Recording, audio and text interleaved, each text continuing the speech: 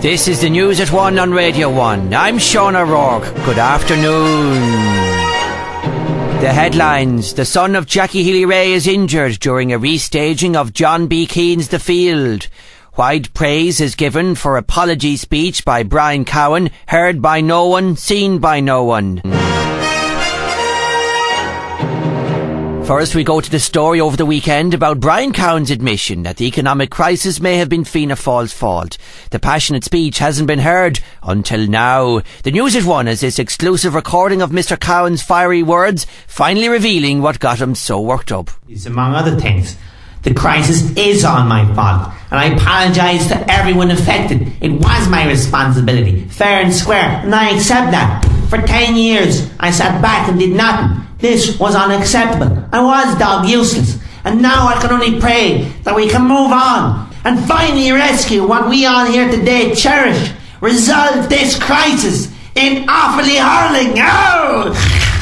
Now for a brief word on the economy. Fiscal rectitude and kowtowing to our EU partners going forward shall help matters, as well as cutting the old age pension. The new Brian Cowan there. Earlier we heard about how a Healy-Rae has ended up in hospital after a scuffle in County Kerry.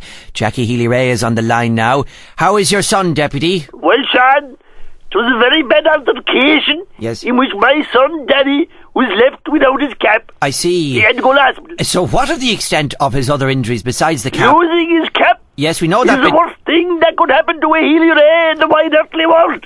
But he ended up in hospital, Deputy Healy-Rae. Because a Healy-Rae without his cap Right. is like a Jarvey without his nappy. Ah, a reference to the row at Killarney National Park and the horses. But Deputy A Healy-Rae without his cap Yes, you said that is already. like a donkey without a bale of hay. Yes, I understand, but it's only a cap, Deputy. And tis like What? Tis like a sheep without his jib. Is he going to go on like Tis this? like a tilly lamp without a wick. But the other man ended up in hospital as A well. Healy-Rae without his cap. Yes. Tis like a man without a woman to clean his drawers. And there we leave it, Deputy Healy-Rae. Thank A you very much. Healy-Rae without his cap. Still going. Tis like Kerry without Sam. Good afternoon, Deputy Healy-Rae. Tis like the bull without expenses. We have to move on with the programme now. Thank you very much. Tis like Die or Shea without a shift.